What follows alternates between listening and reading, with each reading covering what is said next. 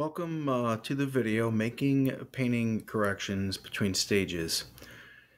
So what I've done here is I have a brown and a transparent red oxide mix, which is my darker color. Effectively, I'm drawing. It's just a dark light drawing. I'm not worried about color.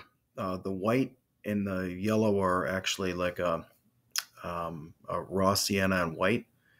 And I'm keeping this very dark light. So again, I'm not focusing on color, but I'm making drawing adjustments.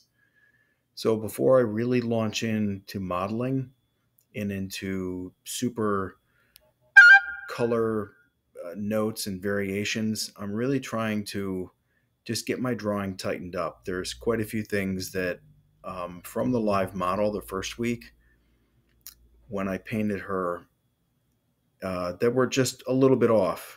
And I've been making these adjustments now, and it's a really good time to do it before I launch into deeper color. Something I would do almost any time. I do this quite frequently.